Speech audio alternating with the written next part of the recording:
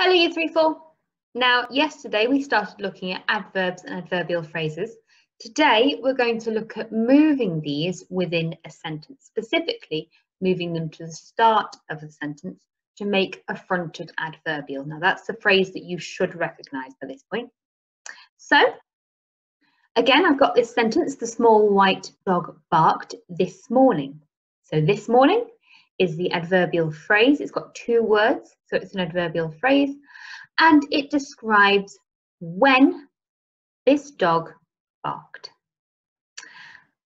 If this is the adverbial phrase, I can move it in the sentence to somewhere else to change the structure of that sentence. So I can do this.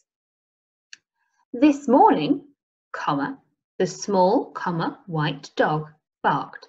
I've taken this adverbial phrase, I've shifted it to the start of the sentence. Clearly it must have a capital letter for that, and you will notice that it has a comma after it. That's very important. An adverbial at the start of a sentence must be followed by a comma. So this morning, comma, the small white dog barked. Okay? So this can be for when it happened. So the small white dog barked, and I can have the small white dog barked at night.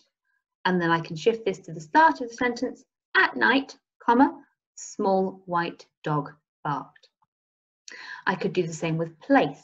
The small, comma, white dog barked in the garden.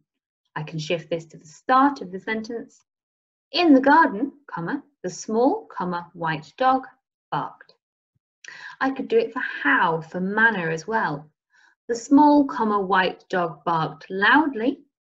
Well, loudly, comma, the small, comma, white dog barked. Stop. Okay? So for today's task, you have the same set of sentences as yesterday, but this time I've underlined the adverbs and the adverbial phrases in each sentence. What I'd like you to do is to move that adverb, your adverbial phrase, to the start of each sentence to make it into a fronted adverbial. Don't forget to follow with the comma. Okay? Have a go.